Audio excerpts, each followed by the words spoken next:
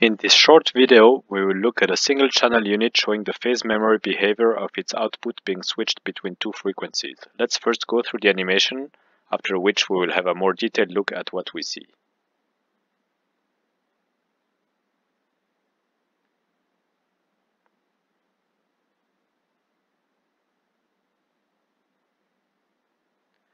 So here in the beginning, the signal is running at frequency F1.